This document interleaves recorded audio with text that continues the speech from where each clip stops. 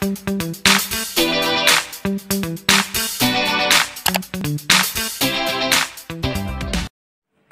and welcome to my channel.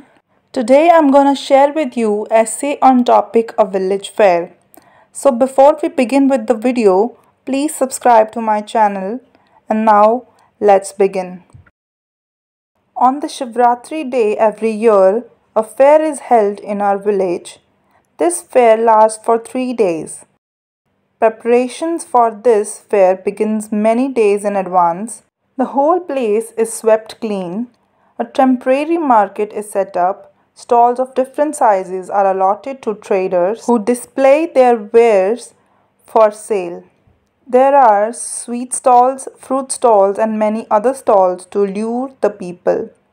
On the appointed day, villagers from far and near areas flock to this fair.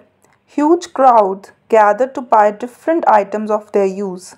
Children are found surrounding the stalls, displaying toys and other items of their interest.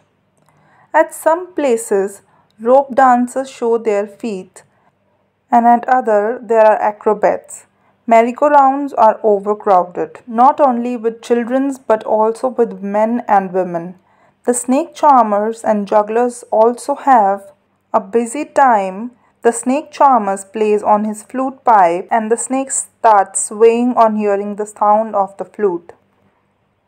In this village fair, wrestling, tug of war and kabaddi matches are also arranged by the village panchayat. Popular wrestlers come from the adjoining villages to participate in wrestling. The winner is awarded a prize of 2000 rupees. The most interesting feat of the fair is the oxen race. The fair breaks up every evening and people hurry back to their homes carrying some or the other item. Children go back happily after enjoying such a fair. They carry the toys of their choice. Many people come to the fair to buy and sell cattle and go back happily after the purchase or sale.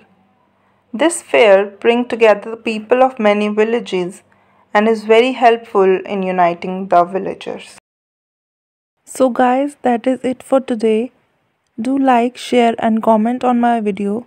Thank you so much for watching my video, and please do subscribe to my channel. See you next time. Bye.